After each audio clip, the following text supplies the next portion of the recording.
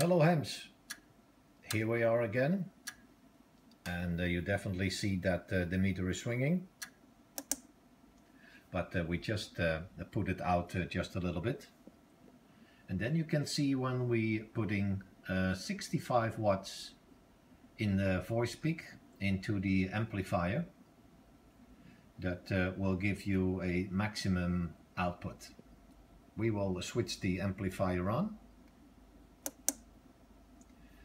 Now the amplifier is on, and there you can see that it is reading the full scale, and the power is running more than 1200 watts.